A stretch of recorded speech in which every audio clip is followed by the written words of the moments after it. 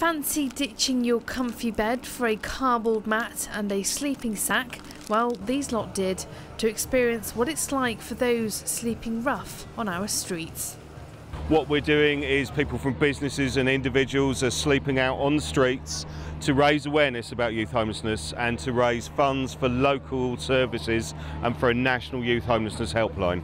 The truth is that homelessness is exploding at the moment, and in Bristol it's massive for young people because there is no access to affordable housing. So what we need to do is to get people to understand that and to understand that they can help in the routes out of homelessness.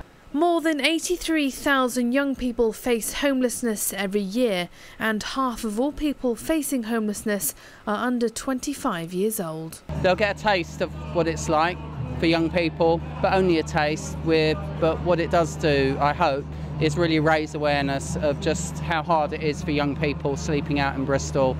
The sleep out isn't a complete homeless experience, but a small insight into what it might be like without a safe place to call home. I've happened to know a few people who have been through losing their parents and being out on the streets at a young age, so I've supported this event for a couple of years, and this is the year I get to do it. This morning I was packing my toothbrush, and I know here we've got like portaloos, but I was thinking if I was actually homeless I wouldn't be able to brush my teeth. Well, yeah, but if you were homeless, the last thing you would be caring about was thinking about brushing your teeth.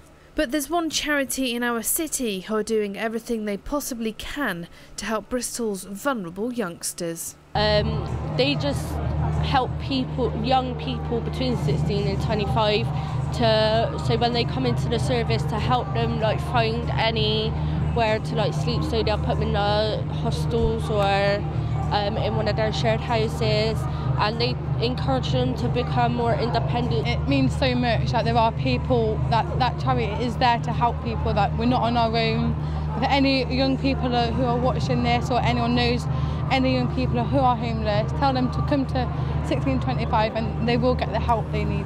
The money raised can go a long way, but there's still a lot more that we can do as a city to stop this from happening in the first place. There's quite a lot of work being done at the moment, coordinated by the Mayor, to make sure that in the coldest months of January and February, that there's no need for anybody to be out on the streets.